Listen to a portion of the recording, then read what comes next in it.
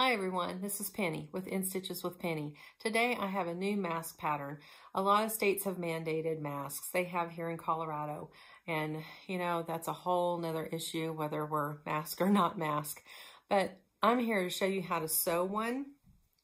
I already showed you at one point how to do the Olsen mask. This is, you know, a pretty popular mask. But I found I needed more space to breathe. And this one provided that. So you can kind of tell here that it's got some space. And as I was watching other videos, I decided to kind of create my own method. And that's what I want to show you. I want to show you a very simple method. This doesn't take that long to make. So I urge you to, you know, find some really soft cotton. I found some of the quilting cottons were just kind of itchy. And even my granddaughter said, you know, Nana, this one's itchy. So I just went to Joann's, found something that was soft. Just go through and feel and see, you know, and it's summer, so it's hot. And you don't really, I don't wear it outside, but there's stores that I can't get into unless I wear it. So I'm going to show you how to make the 3D mask. Here are the supplies you're going to need. You're going to need some fabric. This is a 10.5 by 7-inch pattern. So you can, depending on your print, you can put it this way or you can run it this way. And I'll show you that in a minute.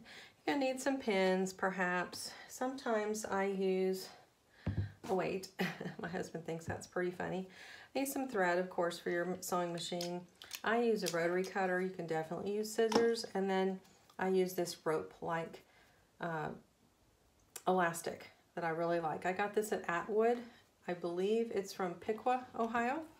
So here's what we're gonna do.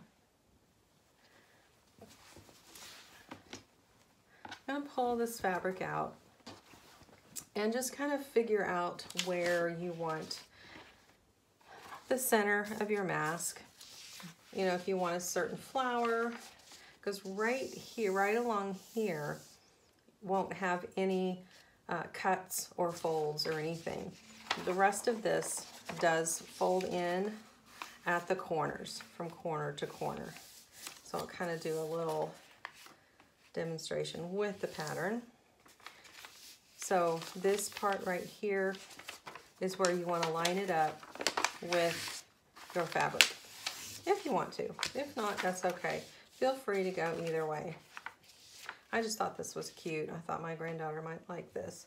So let's see. Let's put that yellow flower. And we're going to cut 2.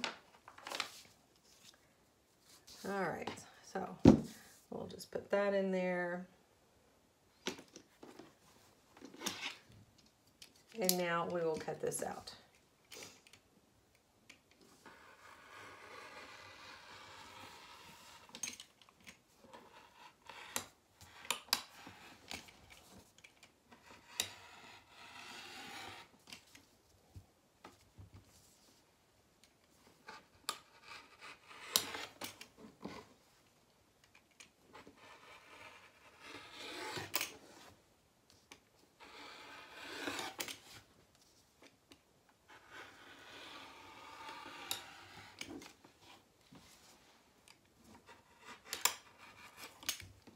Okay, and now we're done.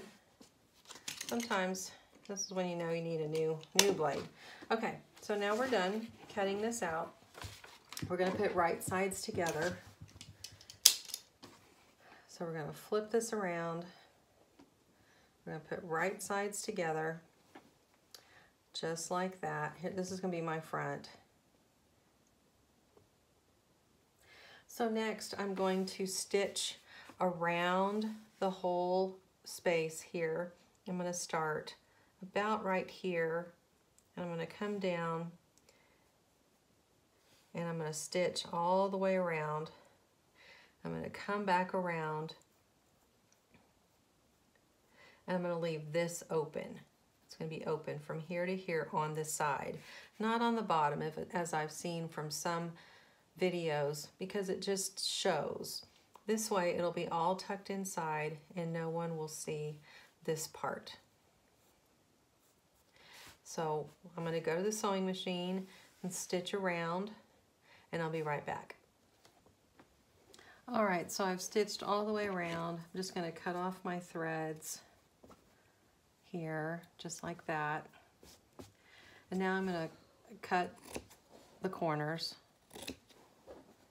Be sure not to cut into the stitching. Just all the way around.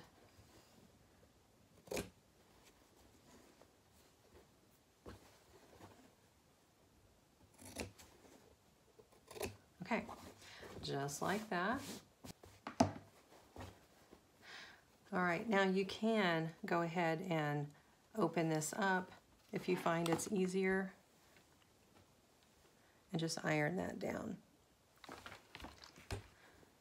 And sometimes I do that just so it'll lay flatter, but not required.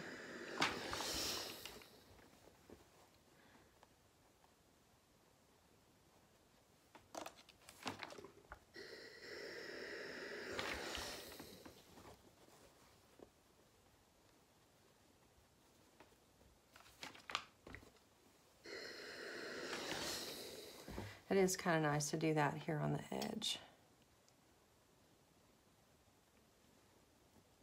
And this is where I'm going to pull it through. And you can do it on the edges too. We'll just go ahead and start pulling this through.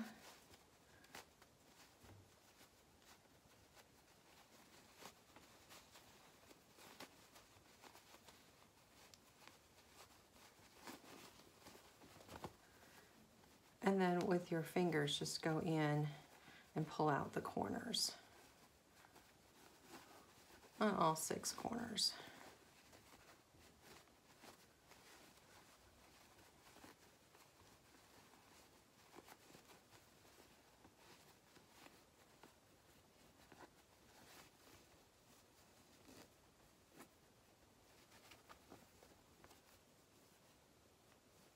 Okay, just like that. And if you miss some, just come back in there.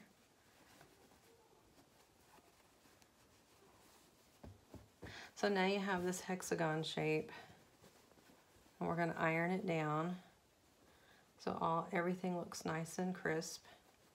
And right here, just be sure to fold that in. Okay, now we're ready to just iron this flat.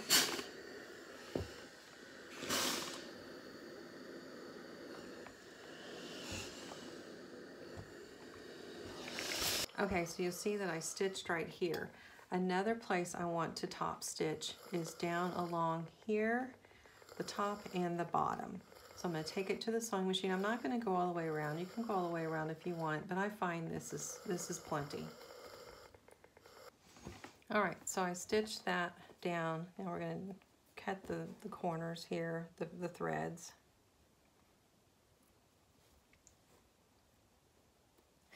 Believe it or not, we're almost done. Okay, so this is the front. I'm going to turn it backwards here. And I want to make sure the butterflies are going in the right direction. So here at the corners is where we're going to turn this up. Right there at the corner. You don't have to measure it. Just make sure you're at the corner. And go ahead and iron that down. And now, same thing.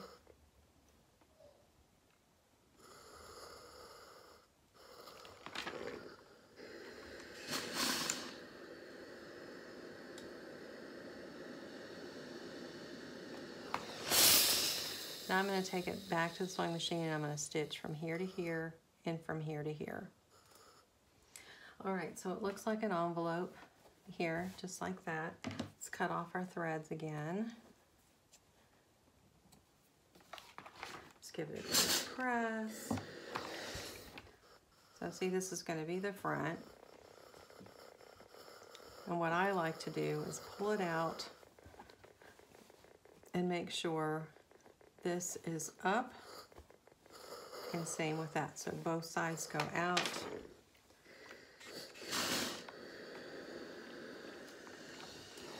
Okay, just like that. Now here's the tricky part. It's not really tricky. It's just, once you figure it out, it's not hard.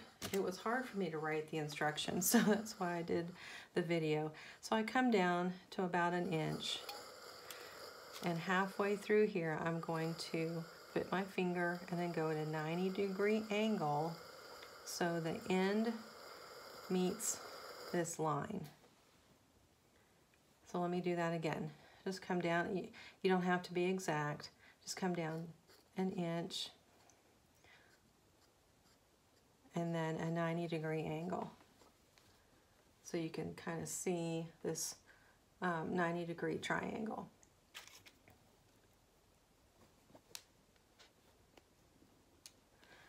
Okay, now we're going to do that to this side. And just match it up. Just put your finger there. Bring this over. So there's like a line, an imaginary line that goes through there. And you want your pins to go this direction, from the inside of the mask out. Okay, now the next step is to cut 2, let's do 10 inches. I find that when this washes, it shrinks a little bit. So I'm going to cut 2 10-inch pieces here. All right, here's my 2 10-inch pieces, and I'm just going to tie a knot. Just like that.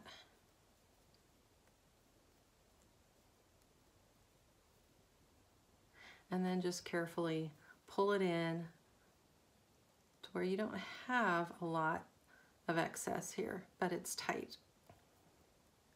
Maybe a 1/2 inch. Okay, so it's like that. Now turn this around.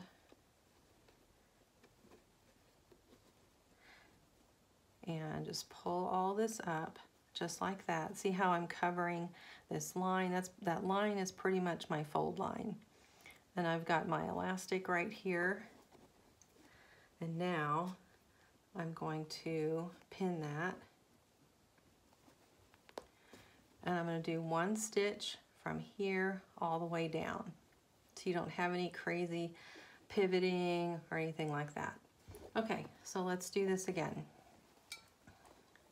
Come down about 1 inch.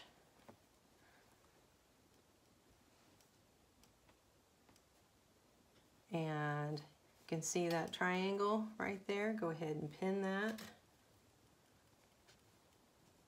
That's what creates your 3D. See? Okay, we're going to do that same thing on this other side. Find the corner where you pivoted over on that side. We're going to do the same thing on this side.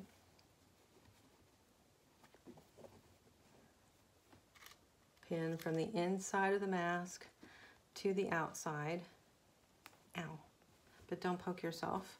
Okay, now we're going to tie our elastic. I love this elastic. This is so soft. Not that I want to wear a mask all the time, because I don't. You can't go into a store without it. This is the best option. Okay, now we're going to do the same thing. Fold this over.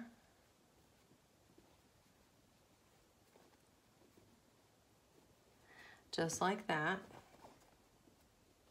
And pin.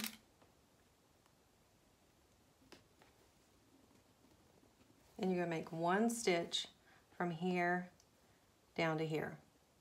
And then we're done. And we're all done.